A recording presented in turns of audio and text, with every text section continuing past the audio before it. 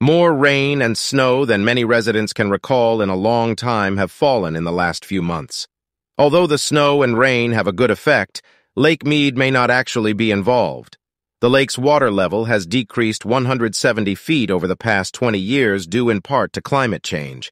It is also closely tied to the Colorado rivers and the Rocky Mountains snowpack.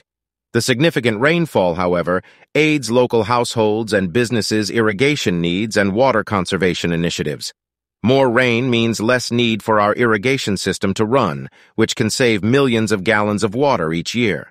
We've been able to save a lot of water because to the initiatives that have been put in place, such as pool covers and smart irrigation systems used by Nevadans.